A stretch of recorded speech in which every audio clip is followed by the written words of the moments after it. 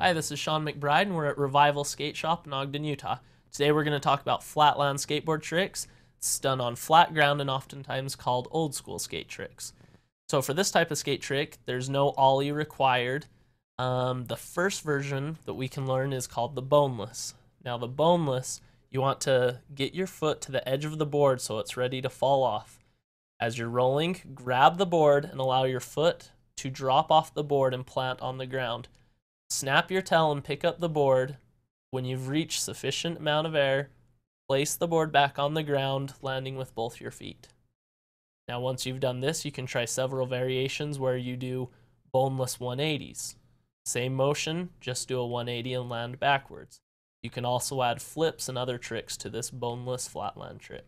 Another form of a flatland or old school trick is called the primo stall. To perform this, make sure your toes are hanging sufficiently over the edge of your board.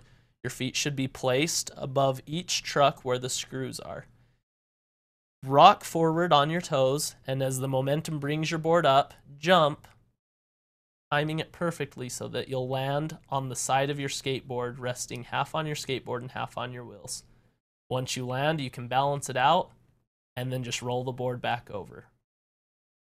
Once you have this perfected, you can start trying other variations.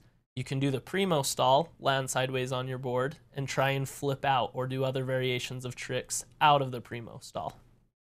That's how you do flatland tricks and old school tricks on a skateboard.